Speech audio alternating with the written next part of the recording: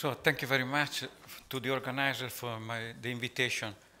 I will talk about the advances in Creutzfeldt-Jakob disease diagnosis, and I will give you first an overview about Creutzfeldt-Jakob disease because we spoke about Alzheimer and frontotemporal. So I give you, first of all, an overview about prion disorders.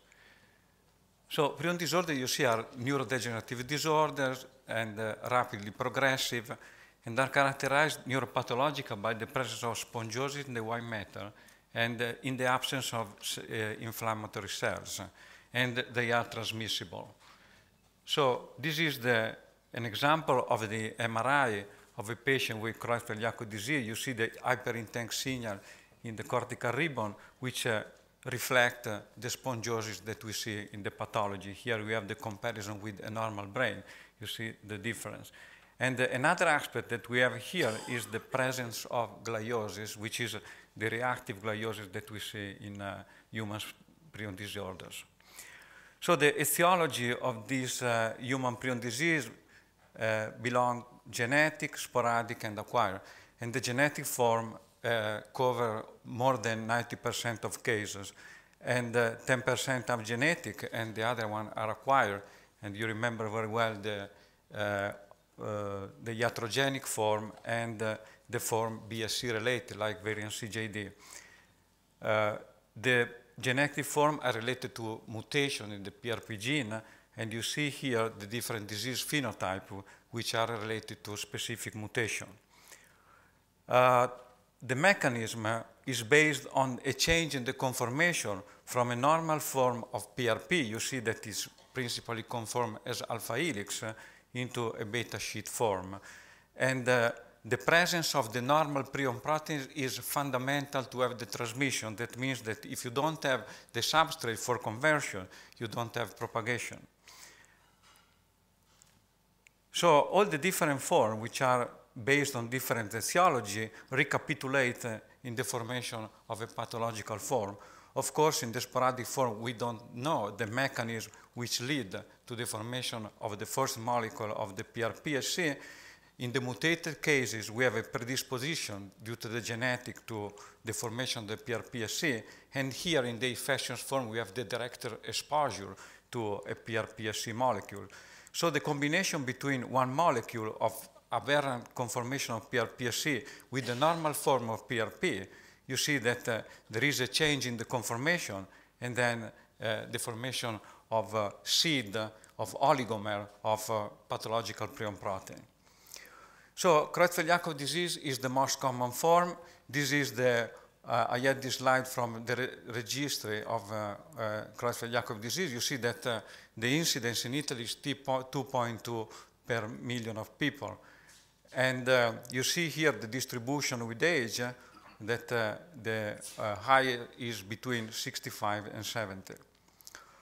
The characteristic of this disorder is a rapidly progressive disorder. 24 months usually is the longest duration, and it is clinically characterized by different disease, clinical onset, which is dementia, visual disturbance in cerebella. It might be variable in terms of clinical onset. And then we have some diagnostic tests which might help in the diagnosis. In particular, the EEG, we show the periodic sharp wave complex, the positivity of 14-33 protein, and the positivity at MRI in the cortical ribbon or in the basal ganglia. However, the definite diagnosis is based on neuropathology still.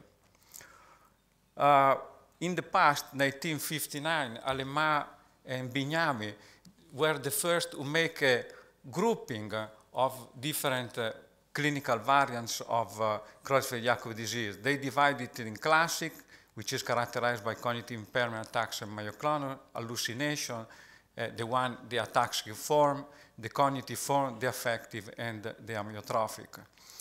So if we see at the neuropathology of CJD, you see that there are different patterns of spongiosis as well as different patterns of PRP deposition. So this is something that we know from a long time. And even the MRI might be variable in CJD. You see we have forms which have an hyperintense signal in the thalamus, other forms which are mainly concentrated in the basal ganglia, other which are basal ganglia, thalamus, and cortical ribbon, and other forms mainly concentrated in the cortical ribbon. So the point is that there is an influence in this sporadic form on the codon 129 in terms of disease susceptibility to Creutzfeldt-Jakob as well as disease modifier. You see that here in the normal population, the 50% are homozygous methionine, while in the sporadic CJD, 90% are homozygous. So it indicates that there is a predisposition in the homozygous as well as a different disease phenotype. Another influence of the result of the disease phenotype is the presence of protease-resistant PRP. You see here the two types that has been described by Gambetti in 1996. You see here the called type 1 and the type 2 based on the different migration in the gel. And the different migration is based on a different cleavage of protease digestion and terminus. You see here that if it is more N-terminus, we have a more slowly migrating protein, whereas it is more to the C-terminus, we have the type 2 and more to the C-terminus. And this means that the different cleavage sites is related to different conformation of the PRPSC, as we call it commonly as strain. So the combination between the codon 129 and the type of PRPSC correlate to 6 different CJD subtypes characterized by distinct clinical and pathological phenotype. And here I will give you a brief representation of, this is the old clinical definition of clinical variant. It is the molecular subtype, here the disease duration, and the clinical phenotype. In other words, there is a kind of grouping based on the molecular feature of all these forms. Of course, you see here that most of the sporadic form are the one with myoclonic and idenam, which cover around 70% of all cases, and the ataxic form will cover almost 25%. So most of the cases are grouping in these forms. And here you have less common forms, which are, very, very rare. So variant Creutzfeldt-Jakob disease is almost a finished disorder. Following the BSC epidemics, there are no cases. You see here the last cases that has been observed in UK, 178. We had 3 cases in Italy and 4 cases in the United States. You see here the distribution that is related to the BSC exposure.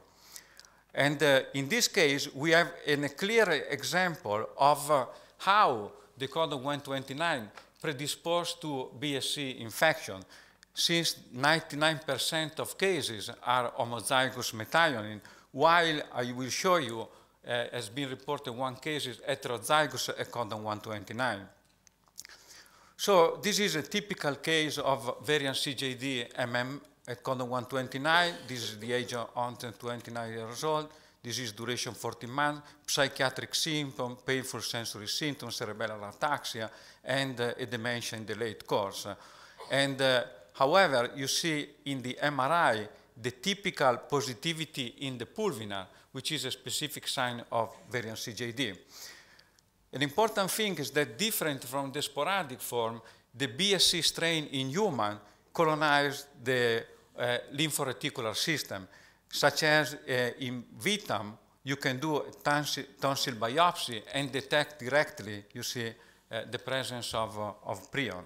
And post-mortem, there is the typical signature of BSC that compared to the sporadic form, it is characterized by a higher representation of the higher band, which is the highly glycosylated. And from neuropathology, you see the typical florid plaques, which are never observed in sporadic form. So recently, in 2017, has been published this case that was heterozygous codon 129. He was a man 36 years old, disease duration 15. And you see here the clinical disease is not very distinguishable from MV2 sporadic. And in particular, EEG was not specific, but in particular, you see that the distribution of the lesion at MRI overlap to the one that we observed in the sporadic form. So it was quite perplexing. And the RT-QIC was negative. This is the neuropathological study. We show clearly the presence of the typical lesion that we observe in variant CJD. And here the patient that had the glycoform pattern of variant CJD, which is different from the one that we observe in sporadic. So the problem is searching from an in vivo prion test. That is, you remember when there has been the BSC epidemic, the one who can get a blood test in the catheter has been millionaire. So it's been for several years an issue to be pursued. So there are these oligomer seeding assay which are characterized on a mechanism on conversion of prion conversion and replication. The oligomers act as template of homologous protein structure. In CJD, they are highly specific and sensitive. The limit of detection is in the order of femto-aptomolar, so 10⁻11. And the efficiency in replication is dependent from the conformation of the PRP and might also be suitable for large-scale testing. So the two major testing that are used in the clinical setting is PMCA and RT-QIC.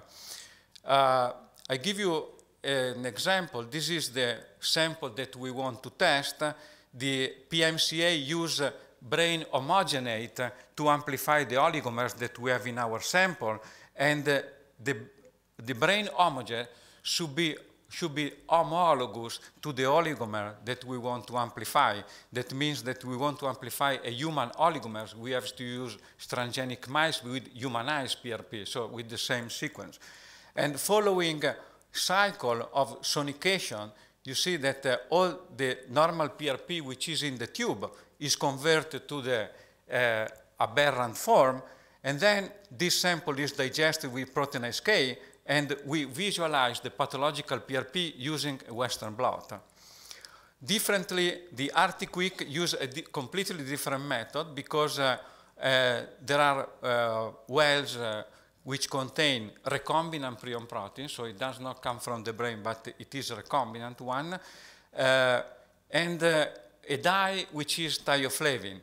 So when we put in our well the recombinant protein, the thioflavin, and the oligomers, when the substrate of the prion protein change the conformation into the oligomer, you see there is a kind of fluorescence that it is emitted by the converted protein which has linked the thioflavin.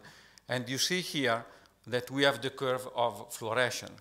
So the limit of detection of this method is 10⁻9, 10⁻8, 10 brain dilution. So it is consistently sensitive and 100% specific.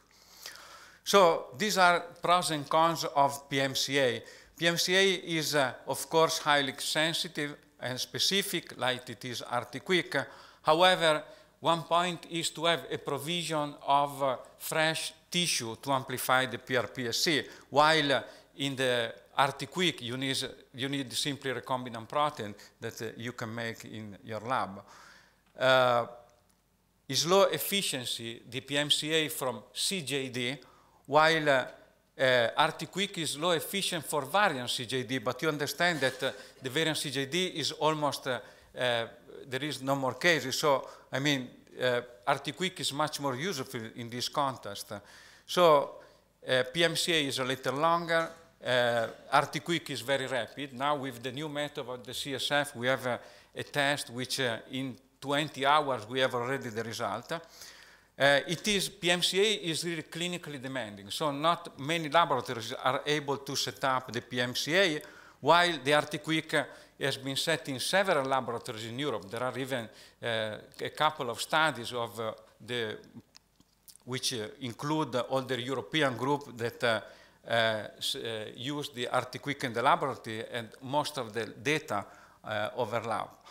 The other problem is that with PNCA you generate infectious prions. So the safety of the lab would be very, very restricted, while the product of generation of the RT-Quick are so far not infectious.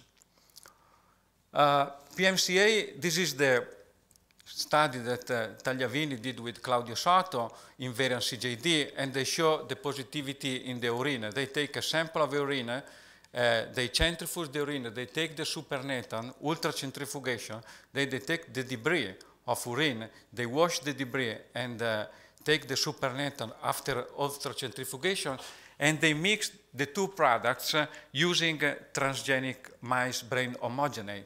And you see here that following different cycles of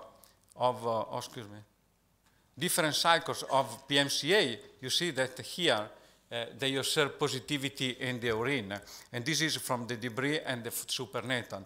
However, they obtain a specificity, of course, of 100%, and they have a sensitivity of 97, I mean 13 out of 14, but the negative patient was a patient that was treated with pentosan polysulfate for more than 100 months.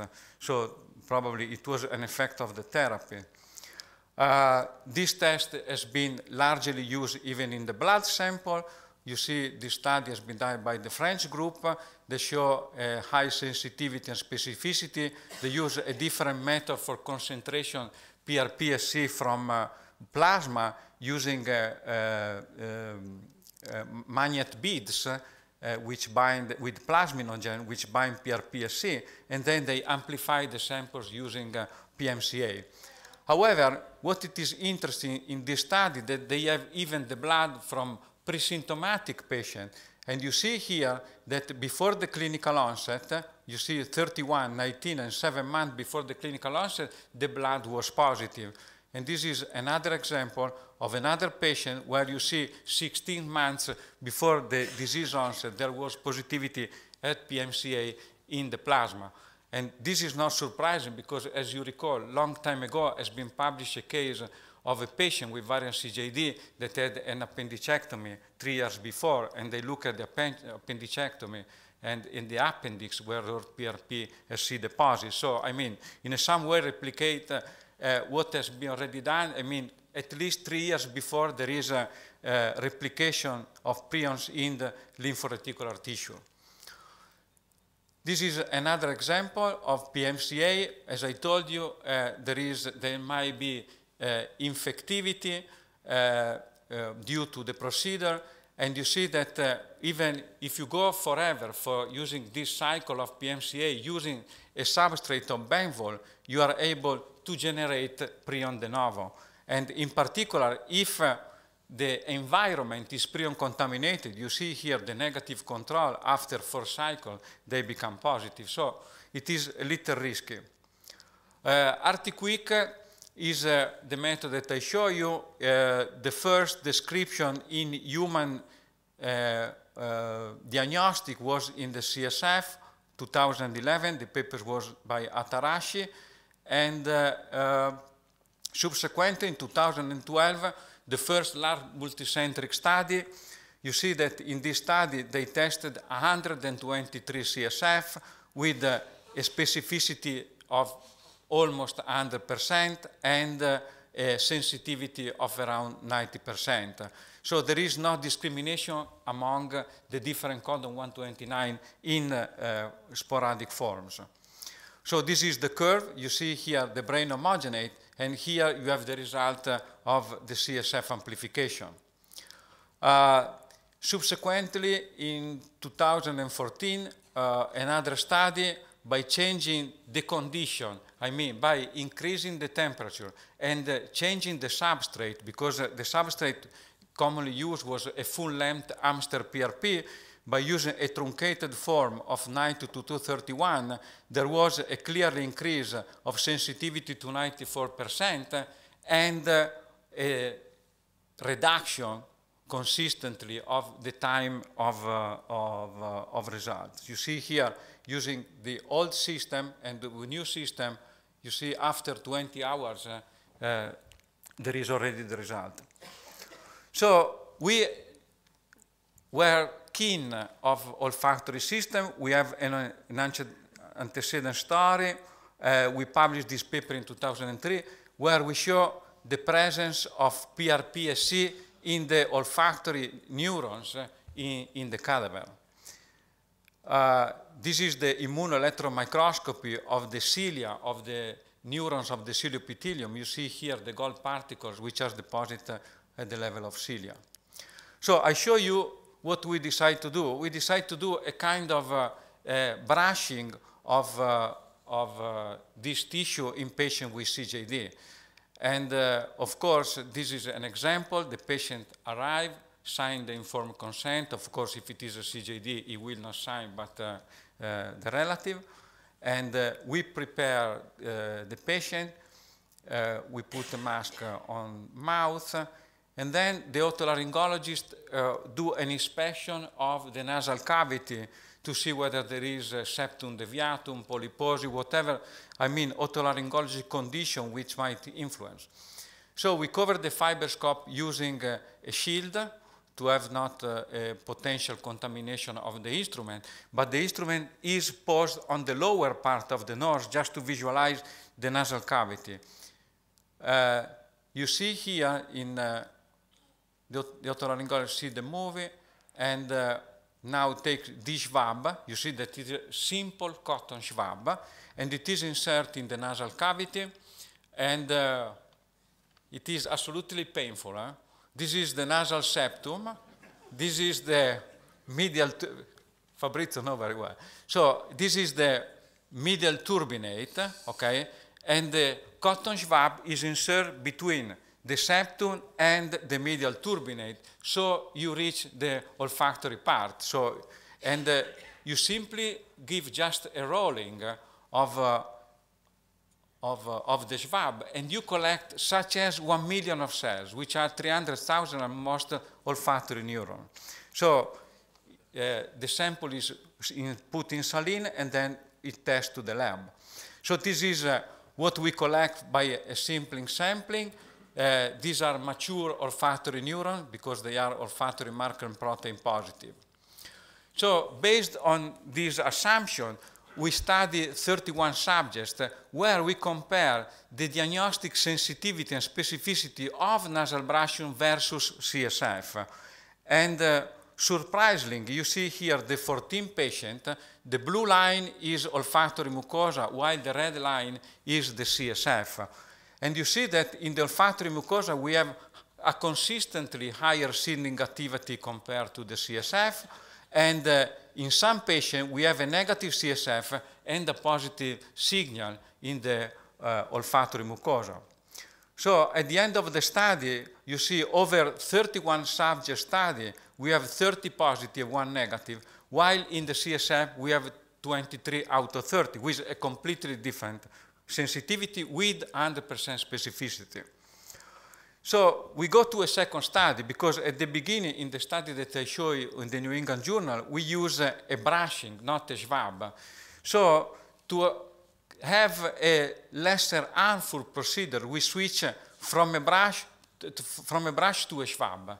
Okay, to have not blood contamination, whatever, because this is a little more traumatic compared to the swab. So we decided to change. But the problem was, if we change the tool, probably we have a change in the result. But this was not. So we use the swab versus brush, and we send an envelope to the different neurology containing the shield for the fiberscope, 4 tubes, and 4 swab. And I called them to see the movie that you have seen in YouTube, and then, I have not to do anything because they were simply instructed by using, looking at the movie. So the point is that these are 87 patients. In the CSF, we have in the one that we definite case 18 out of 20 positive, while all were in the olfactory mucosa were positive. This is another example that we have all the patients positive in the CSF, but 1 negative in the OM. And this is the cases with the possible CJD with 8 out of 9 in the CSF, in the definite, 9 out of 9 in the olfactory mucosa.